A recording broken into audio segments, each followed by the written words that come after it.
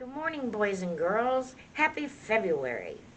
Today, we're going to read about Valentine's Day, but the first one, again, is February 2nd, Groundhog's Day.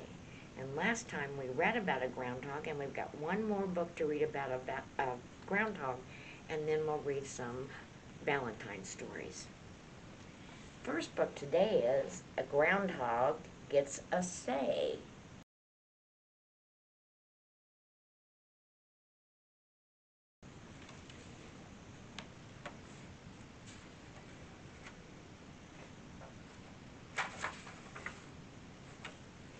It's time. There's his nose. There he is. Will he see his shadow?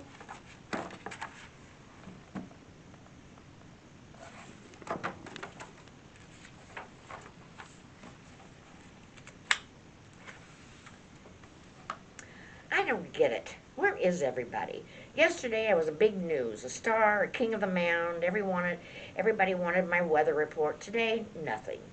This happens every year. My holiday ought to last longer than just one day. I don't just do weather. Groundhogs deserve better. A week maybe. No, maybe a month. February should be Groundhog Appreciation Month. Hey, he's already the only animal with a national holiday unless you count the turkey. But look, where the guy ends up at the end of the day. Shh, this is very important.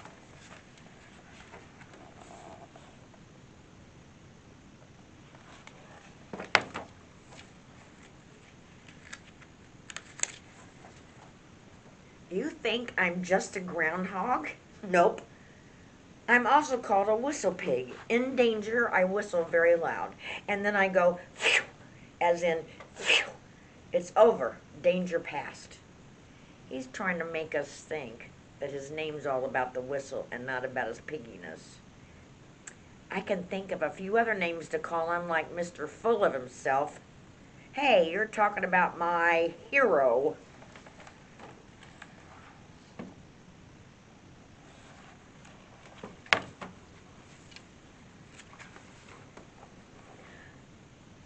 And I've even got a third name, Woodchuck.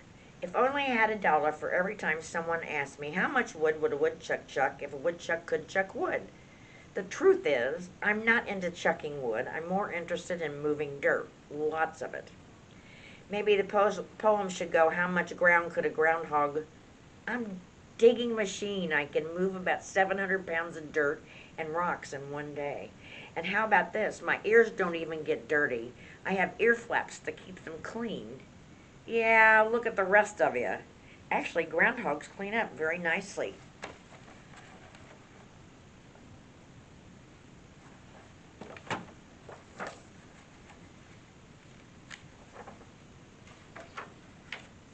I don't dig any old which way. First I go down feet first, and then up foot, then down again. That hump is my flood bump. It keeps the burrow from getting soaked in a storm. See, groundhogs are always thinking. My burrow's popular. Neighbors scoot in to avoid danger. Some can't wait to move in and move out. Look, indoor plumbing. That's very classy. I told you we're tidy. Well, maybe you're not a hog. Look at his room. He has all kinds of room underground.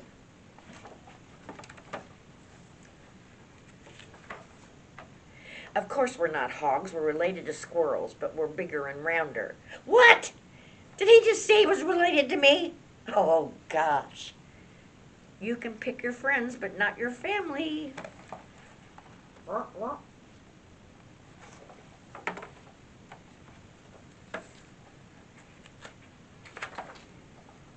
People everywhere love groundhogs. We're in the family of rodents called marmots. So the people who love us are called mormontifies. Folks who study us are called mormotorologists, mormotorologists, not groundhogologists, or people with too much time on their hands. I can think of a few folks who aren't fans of your so-called cousin over there. Right, remember the mess he made of Mr. Moody's garden? Gardens can be very excitable.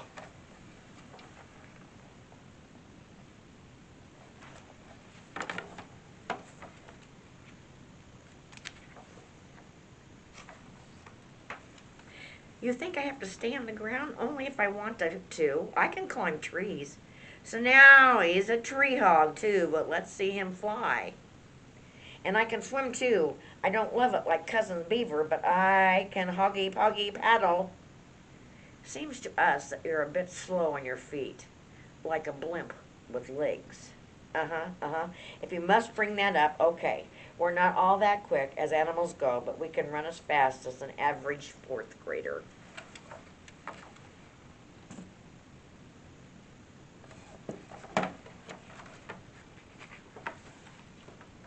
Yes, I can live in all kinds of places fields, woods, thickets, rocky areas, or under sheds and porches.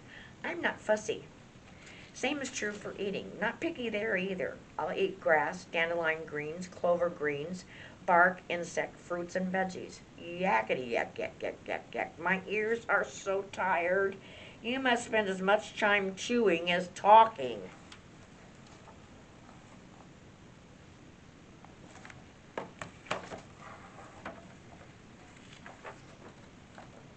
Speaking of eating, my chompers aren't just for chewing. My fabulous teeth even help dig my burrow. They're strong enough to gnaw through roots and move rocks, and I can chatter my teeth so loudly that my enemies turn and flee. Can you do that? Didn't think so. Well, I can and do more. I have special teeth that keep growing. Gnawing keeps them just the right length. Too long like that breaks a beak of yours would be no good, he said to the bird. Hey, we squirrels have those kind of teeth too. Maybe we really are related. But how do you keep your teeth short during the long snooze?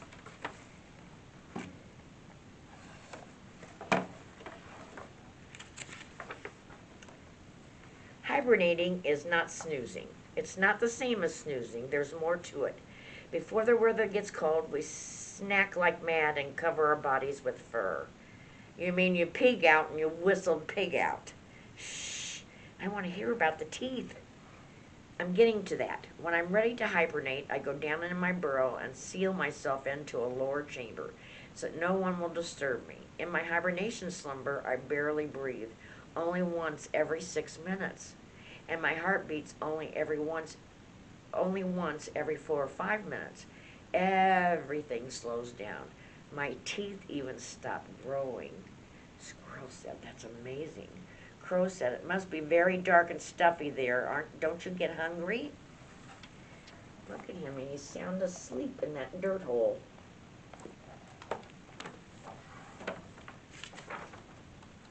Nope, my amazing body isn't doing anything except getting thinner. I'm barely even aging. I'd like that. I'm tired of being called an old crow. So you wake up just to give us the weather report. Well, yes, but, the days are warmer. I also feel the need for a snack and a date with a mate. When I find a mate I like, we chuckle and chatter at each other, and we touch noses and rub cheeks. Oh, isn't that sweet, said Squirrel. Very cute. Yuck, that's disgusting, said the other groundhog. I'm not only cute, I'm helpful. Scientists are trying to figure out if people could hibernate as groundhogs do. They study us to learn more about body rhythms and cycles of animals, including people. Maybe one day folks will climb aboard a space vehicle and hibernate and wake up on Mars. Wow, that would be something. I'd sign up for one of those trips. I hope there's food on Mars.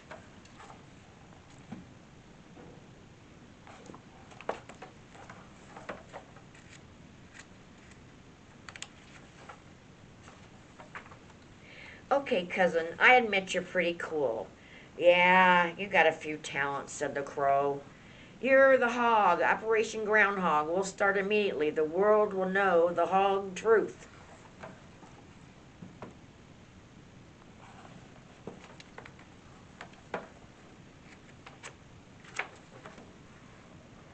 It's Groundhog Day, Groundhog Appreciation Month. He's written a book to tell all about it. Given autographs. He's really famous.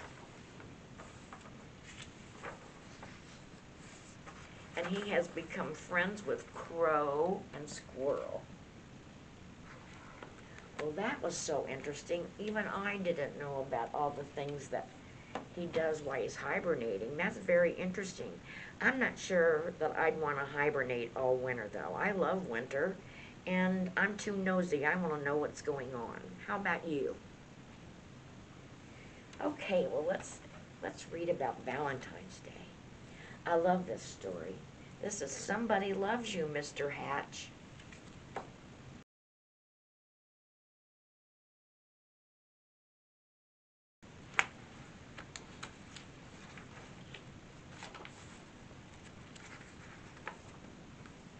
Mr. Hatch was tall and thin, and he did not smile.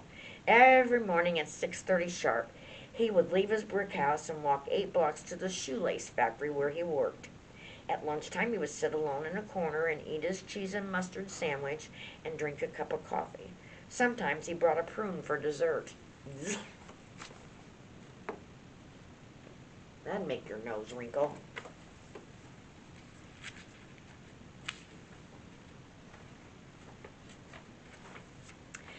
After work, he would make 2 stops at the newspaper stand to get the paper, and at the grocery store to buy a fresh turkey wing for his supper. After supper, he'd read the paper, he took a shower, and went to bed early. He keeps to himself. That's what everyone said about Mr. Hatch.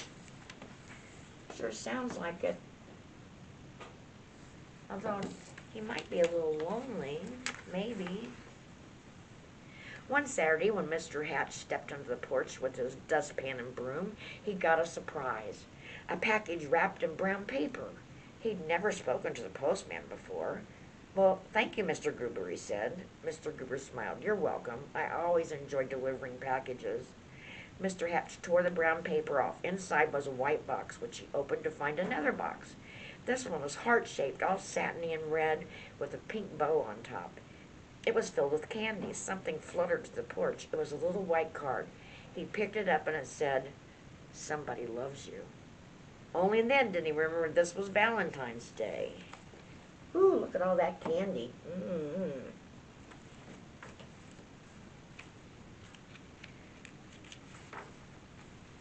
Mr. Hatch wondered and wondered, now who would send this to me? He was all alone. He had no friends, and yet someone had sent him a valentine. Who? He put the box on the coffee table and tried to do some dusting, but every time he left the room, he had to keep peeking to see if the box was still there. He dusted and dusted, and the dust cloth seemed to whisper, Somebody loves you. Somebody loves you. At last he flung the dust cloth away. Why, I've got a secret admirer, he said. And then he did something he'd never done before. He laughed. He laughed and danced and clapped his hands, and then he took a piece of candy from that box and ate it. Isn't that wonderful?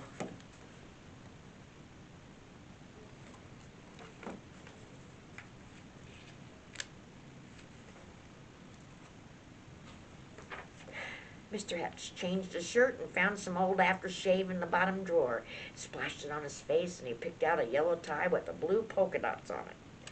And then he went for a walk. Maybe, he thought, I'll meet the person who sent me the candy. Of course, no one had ever seen Mr. Hatch wearing a tie or smelling of aftershave or smiling, so he got a lot of attention. Mrs. Weed tripped over her dog. Mr. Dunworthy nearly fell to off his ladder, and little Tina Finn spilled all the toys out of her wagon. Mr. Hatch waved hello to all of them. Good morning.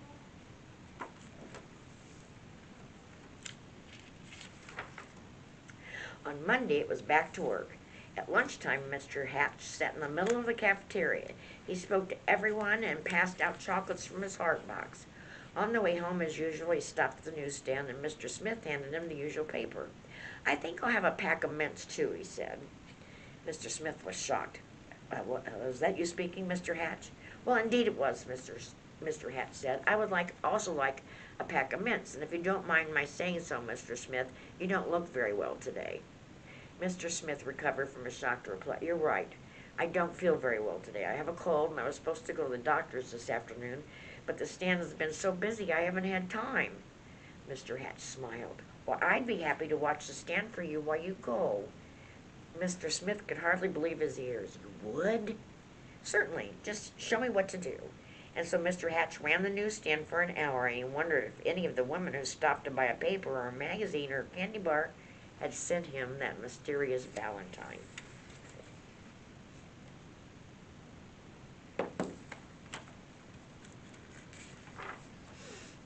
When Mr. Smith returned, Mr. Hatch made his usual stop at the grocery store. You know, I'm a little tired of turkey wings, he told Mr. Todd. I think I'll have a nice fresh slice of ham.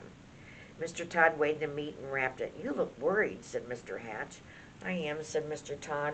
My little girl is late. She hasn't come home from school yet, and I can't leave the store to go look for her until my wife arrives. Goodness, why didn't you say so? I'll go look for her. So he walked to school and found little Melanie Todd by the swings and brought her home. Thank you. Thank you, said the grocer. Any time, said Mr. Hatch.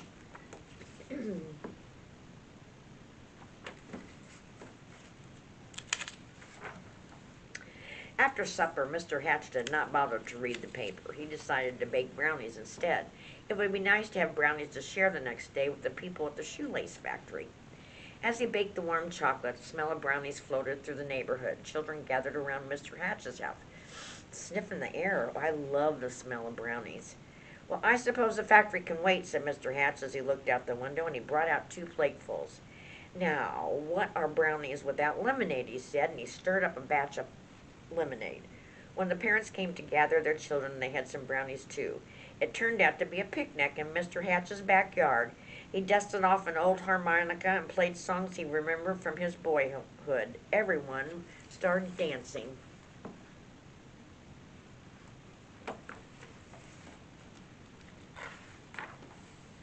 And so the days went by. When Mr. Hatch wasn't smiling, he was laughing. And when he wasn't laughing, he was helping someone. And when he wasn't helping someone, he was having a party in his yard or his porch. He seemed to have forgotten about finding the person who sent him the Valentine. Then one afternoon, Mr. Goober, the postman, came to his door. His face was very serious. Come in, Mr. Goober, said Mr. Hatch. You look upset. I am, he said. I made a mistake some time ago. My supervisor is very angry with me. Yes, Mr. Gruber, what is it? Do you recall the package I delivered to you on Valentine's Day, I think it was? Yes, I believe so, replied Mr. Hatch, beginning to feel a little uneasy. Uh-oh.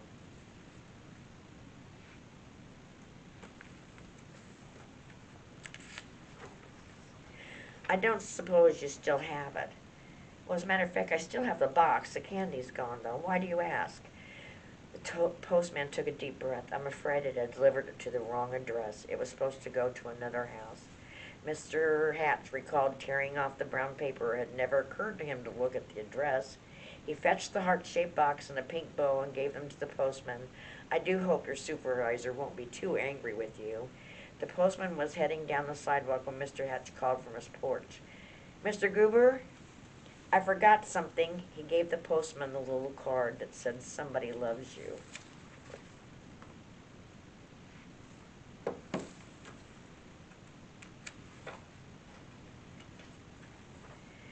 Alone in his living room, Mr. Hatch sighed. Nobody loved me after all. Then he read the paper, took a shower, and went to bed early. The next morning at 6:30 sharp, Mr. Hatch left his brick house and walked 8 blocks to the shoelace factory. At lunchtime, he sat in a corner by himself and ate his cheese and mustard sandwich and drank a cup of coffee. Oh.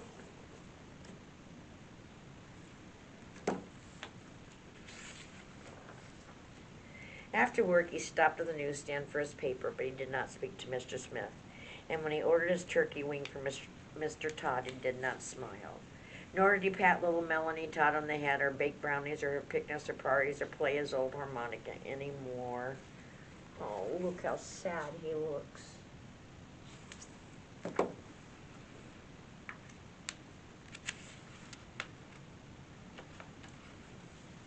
Everyone whispered, what's wrong with Mr. Hatch?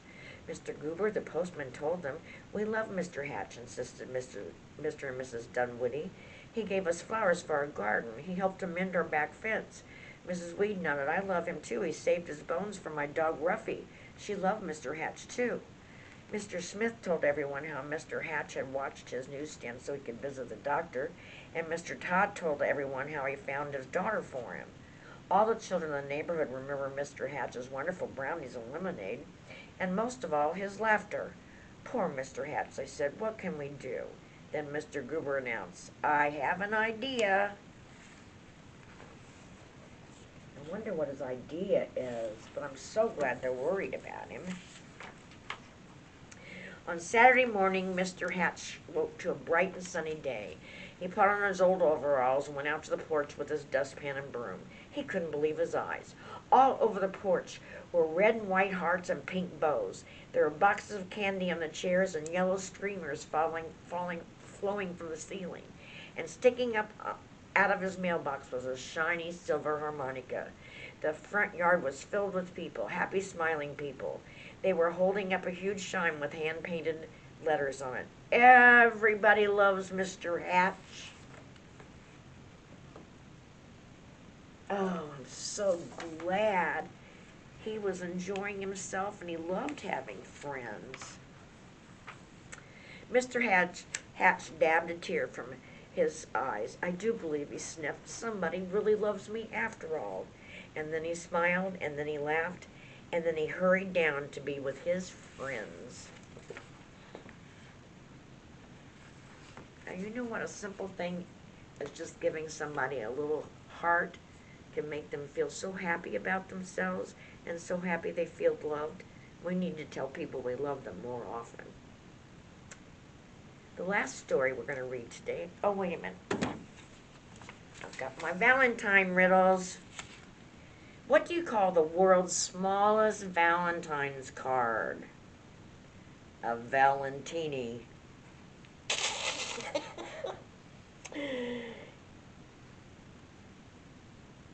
What did the cucumber say to the pickle? You mean a great deal to me. Da, da, da, da, da. What did one light bulb say to the other light bulb on Valentine's Day? I love you, Watts and Watts. I love these. Next time we'll read some more.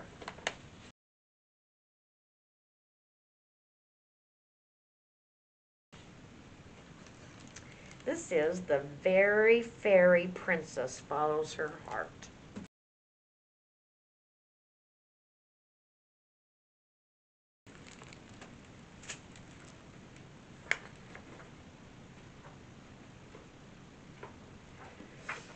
Hi, it's me, Jerry, the Very Fairy Princess.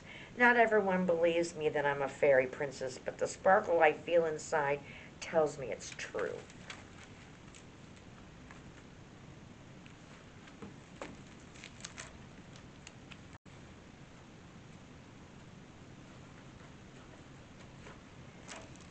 One of my favorite days is coming up, Valentine's Day.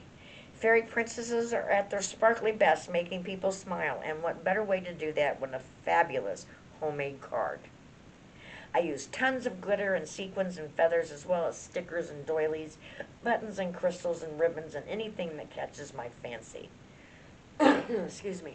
I find it helps to sing while I'm working.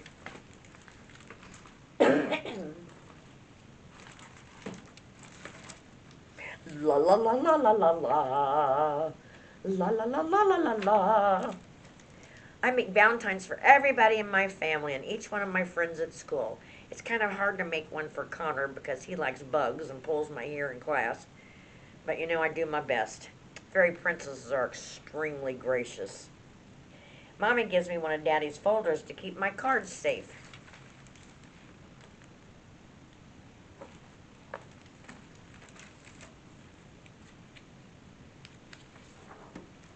On Valentine's Day morning, Daddy makes heart-shaped pancakes with extra fairy dust on top. I give Mommy, Daddy, and Stuart their Valentines. Mommy is covered with sequin flowers because she likes to garden.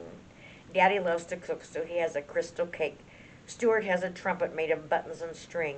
Look, here's one for me with a sparkly pop-up fairy inside. How perfect is that?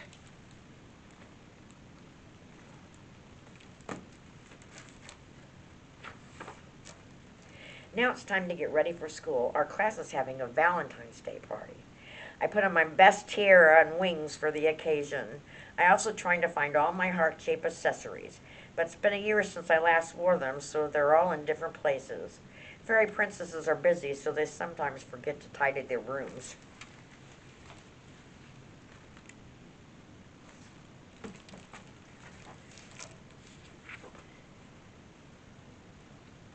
Finally, I'm ready, but now I'm late for school. Stuart's already halfway down the block. Daddy hands me my lunch, and Mommy gives me my backpack. But wait, where are my Valentines? I rush back inside and grab the folder. I practically fly down to make it on the bus on time. At school, everyone is so excited. Mrs. Pym has done wonders with the classroom. We each get a bag with our name on it for collecting cards. I can hardly wait. Fairy princesses love giving surprises.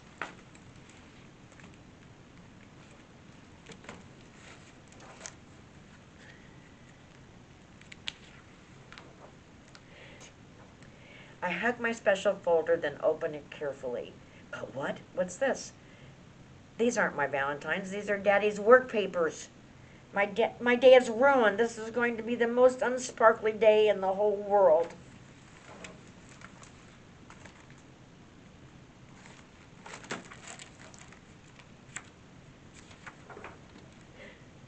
Mrs. Penn gives me a hug and says, "Not to worry, but I've worked on them for weeks. I made something special for everybody.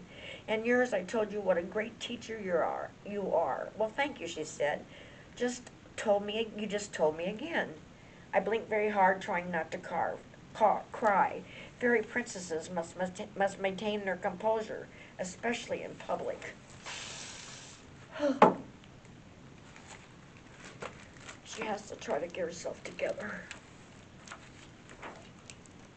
Suddenly, I have an idea. I whisper to Mrs. Pym, and she nods enthusiastically. Clapping her hands, she says to the class, "1, 2, 3. Eyes on me." We have a small problem. Jerry's cards have been misplaced. So she'd like to give you each a different kind of Valentine. Please join us on the rug.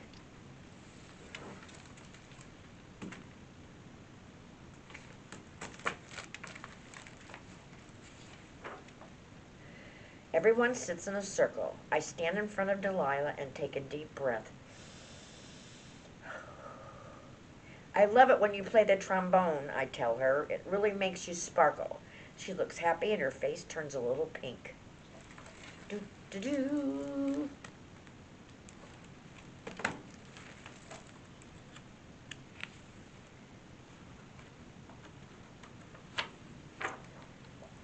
One by one, I tell all my friends what I love best about them. I tell Josie he sparkles on his skateboard. Cody Rose sparkles when she reads out loud. And Patrick's teeth sparkle when he smiles. Fairy princesses are very attentive to details.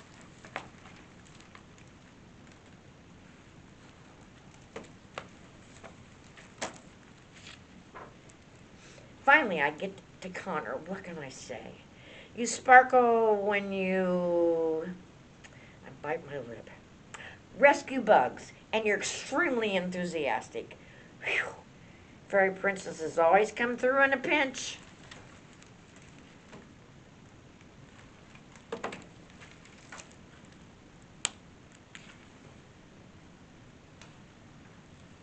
Suddenly, the classroom door opens, and it's Daddy. "I think we had a folder mix-up this morning," he says, grinning. "Is this one yours, Princess?"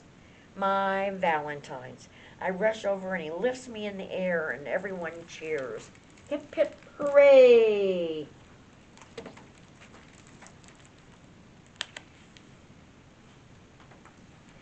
Miss Pym invites Daddy to join us for pink lemonade and cupcakes with hearts on them. We open all our cards and have a great party. "This was a blast," Connor said, "but the best part was when Jerry told us our Valentines. She sparkles all the time." Now, I'm the one who's turning pink, but maybe that's the perfect color for a fairy princess on Valentine's Day.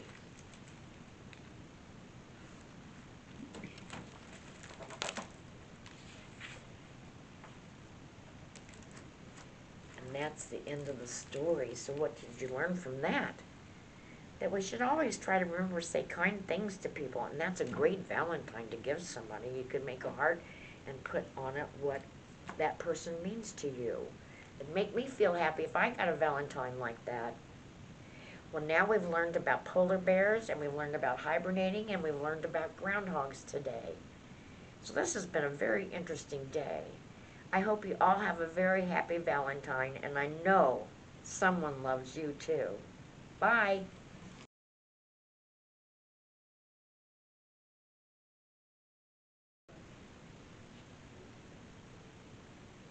Well, hello everyone. Has anyone seen my beautiful princess? Prince Jack! Prince Jack, is that you? Yes, princess, I have stopped out here at the library to talk to my friends. Please join me. Well, hello, Prince Jack, and hello, library children. Hello, princess. I thought I could stop by the library and visit with the children. Oh, that's wonderful. I know how much you love to visit the library. Yes, I do. Well, don't forget, don't stay too long. We can't because we are on our way to pick up our Valentines and goodies for the Valentine's Day ball we're having at the castle.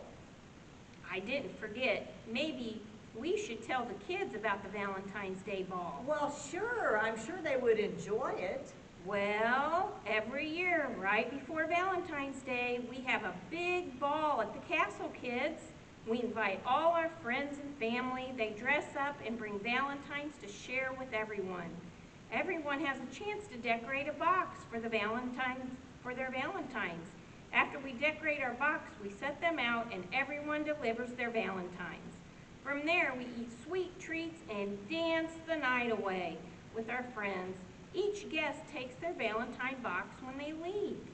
Oh, it is such a magical night. It's a time we can tell all our friends and family how much we care about them.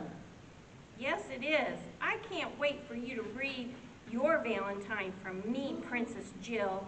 I have worked very hard on it, and I can't wait for you to see it. Oh, I am sure I will love it. Well, everyone, we need to get going. You know, we have a lot of work to do to get ready for the annual Valentine's Day ball. Oh, we sure do. We hope all of you have a wonderful Valentine's Day and get to tell your friends and family how much you care about them. Yes, happy Valentine's Day, everyone, and start getting your Valentines ready. Valentine's Day is almost here. Happy Valentine's Day, everyone.